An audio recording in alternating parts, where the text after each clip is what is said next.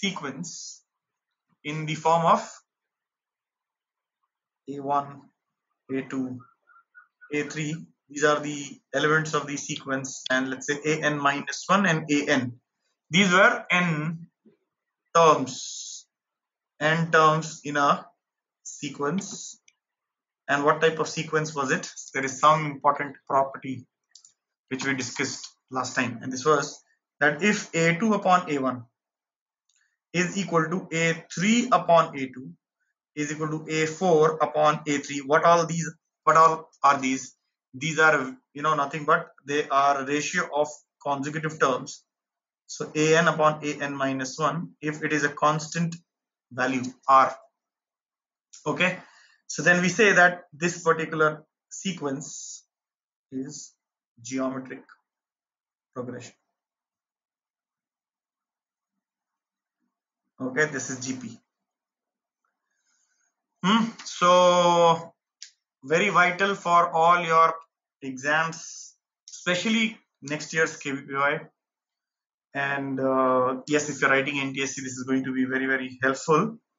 Geometric progression, right? So then we had this first thing of general term of a GP. Okay, so you can see A2 by A1 is equal to R. This implies A2 is equal to A1R. Then A3 upon A2 was R again. So this implies A3 is equal to A2 times R, and A2 itself was A1R. So A1R square. Correct? And so on and so forth. If you see A4 by A3 is equal to R, this implies A4 is equal to A3R, which is equal to again A1R cubed. So what do we say? We say keep on going like that. A to the AN, nth term of a GP will be given by A1 R N.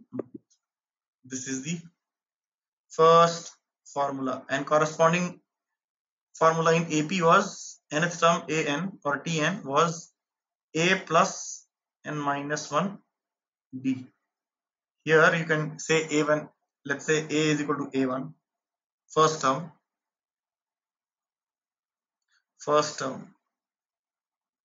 Then any nth term of the GP will be of the form of A R N minus 1. So corresponding formula for nth term of a GP. This was formula for nth term of an AP.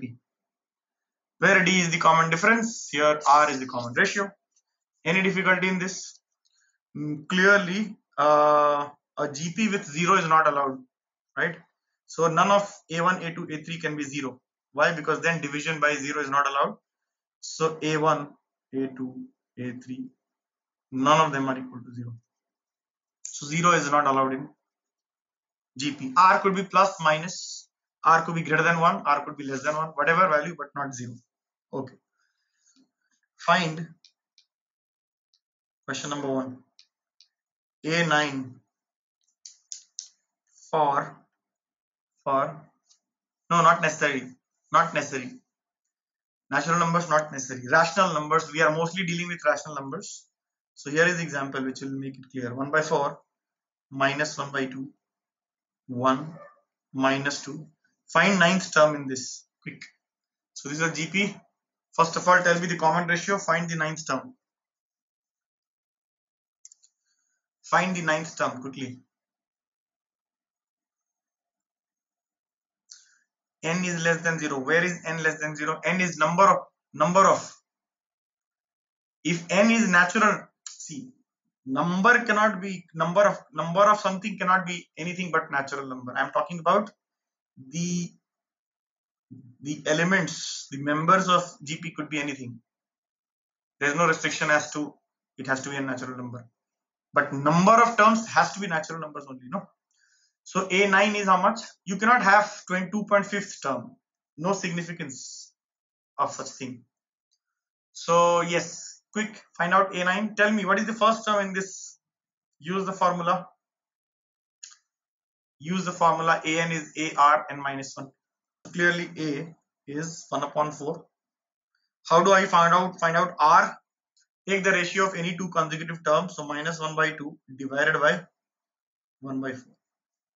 This is r, which is minus 2, isn't it? So what is a9 is equal to a r to the power 8 n minus 1. So a is 1 upon 4 into minus 2 to the power 8. Okay, so answer is 64. Question number 2. Again, keep in mind an is equal to a r n minus 1. Now consider this GP 2, 1, 1 by 2, 1 by 4, right? So in this GP, which term is 1 upon 128? Find n in this case, right? So a is 2, r is, how much is r? 1 upon 2, correct? So an is equal to 1 by 128 is equal to a into r n minus 1. You have to find out n minus 1. So 128 is 2 to the power minus 7, 1 upon 128, and this is a is 2 and r is 1 by 2 to the power n minus 1, correct? So 2 to the power minus 7 is equal to 2 to the power 1 into 2 to the power minus n minus 1, right? So this is 2 to the power minus 7 is equal to 2 to the power 1 minus n minus 1. That means minus 7 is equal to 1 minus n plus 1, right? That means n is equal to 9.